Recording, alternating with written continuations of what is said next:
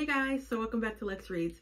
So in today's video, I wanted to discuss my top 5 male authors. Now, the crazy thing is when I was coming up with this list, I realized that I do not read a lot of male authors. I tend to gravitate towards, women authors. And after coming up with this list, I'm like, I need to add more, males on my list. But I do want to share with you guys the top 5. These are authors that when I do read males, I tend to pick up their work. So yeah. So the first one is Ernest J. Now, last year, he was a part of my 3-author project where I focused on 3 authors and I focused on their whole fictional catalog. And I picked Ernest J. Gaines last year, and I really did enjoy his works.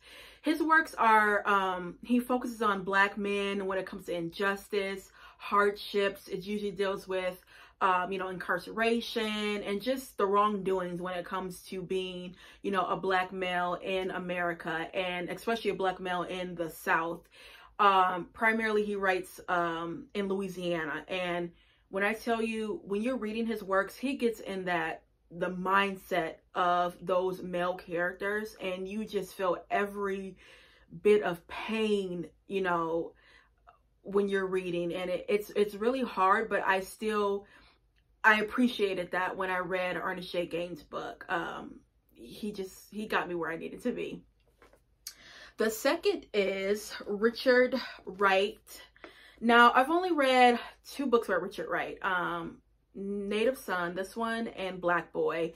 He kind of has the same kind of concept as Ernest J. Gaines. It deals with, obviously, Black men in America. And I know in particular, this book, Native Son, it was really hard for me to read, especially, it's a particular scene where Bigger is the main character. He accidentally kills a white girl, and the way that he deposits the body, it's real brutal. So it was hard, but again, it's one of those that are necessary. Also too, his writing is just impeccable. My aunt had an aunt that worked in academics. She was a English teacher for over 40 years, and she always said, if you want to write detailed sentences, if you want to know how to write well, pick up a Richard Wright book and literally copy his sentences and try to emulate how he is writing. And that really did help when I was in, college, because he just knows how to write. It's like hard to describe it, but if you read his writing, you see it. He writes in such detail, but not being over detailed.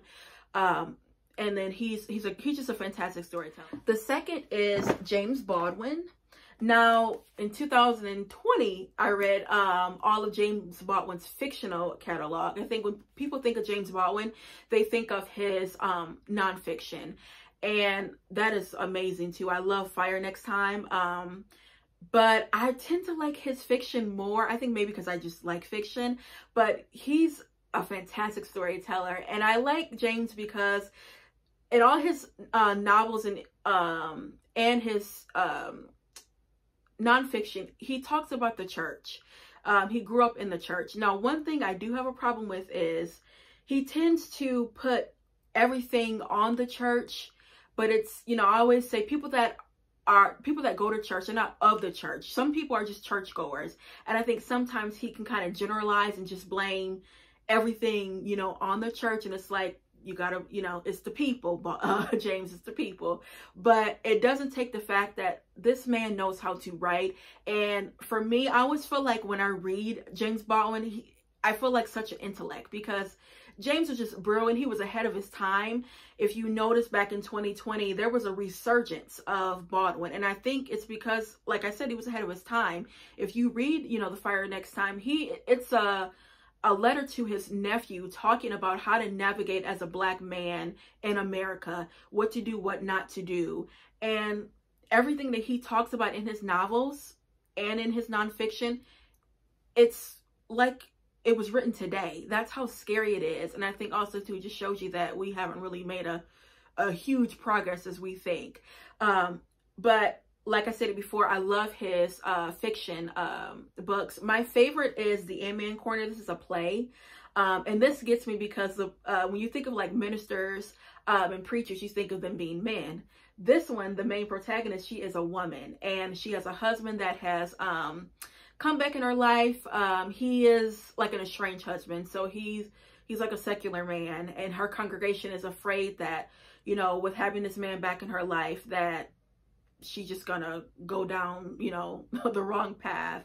But it was just the way he wrote this, the dialogue just got me.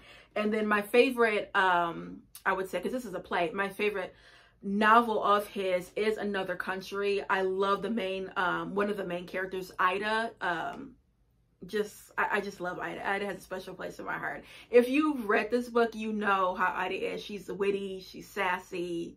She's gonna tell you like it is. So yeah. My next is Eric Jerome Dickey. I love Eric Jerome Dickey. I was so sad when he passed because his work is just beyond brilliant. I like that dialogue that he has. Also too, I would say he does write women characters. He makes us real dramatic, but I still like them, because for me, I think sometimes too, when it comes to male authors, I don't like the way they sometimes write women, and especially Black women. It's like, oh my goodness. But he can do it for me. Him, and then the other author that I'm gonna tell you about, my last one is another one. But I love James. This is probably not James, excuse me. Eric Jerome Dickey. I would say Milk in My Coffee is my favorite, because if you read it, you're thinking that this Black man is falling, you know, in love with this white woman. But when you really get into it, you see like, oh, okay. That's what that book made me do when I read this. It was that, oh, okay. And then there's my other favorite one. I like Genevieve. This one got me too, because with his books, you think that you know what's going on, and then he'll like throw a curveball at you, and it's like, oh, I wasn't expecting that. A beauty of a great writer. Love Eric Jerome Dickey. So yeah. And my last one is E.Lynn Harris. Now, E.Lynn Harris, oh my goodness. I read him, I want to say back in 2020 for the first time. And he's another one, like I said, with James, where I don't mind if he writes a woman protagonist, because for some reason he just knows how to, and especially, you know, Black women. And this series is actually called Invisible Life, but there's 3 books. And it just, there was a man that, I think his name is Raymond. He's dealing with his sexuality. A lot of his books, E.Lynn Harris, he talks about sexuality and homosexuality, gender roles. And he really was a pioneer in his own, because in one of the books, he actually talked about like a transgender character. And that book was, and in that book, I think, that was published in like the 90s, and that was kind of like not really talked about that much. So for him to bring that up, he was a real pioneer, and I just love all of his books, and I really love this Invisible Life series. E.Lynn Harris can do no wrong, so yeah. So guys, that's all I have for my top 5, I keep on dropping these books. My top 5 Black male authors. Again, I'm going to try to read more when it comes to Black male authors, because I need to. Like I said before, coming up with this list, I was like, yeah, Alexis, you need to read more when it comes to males. So that's all I have for you guys, and I will see you later. Bye.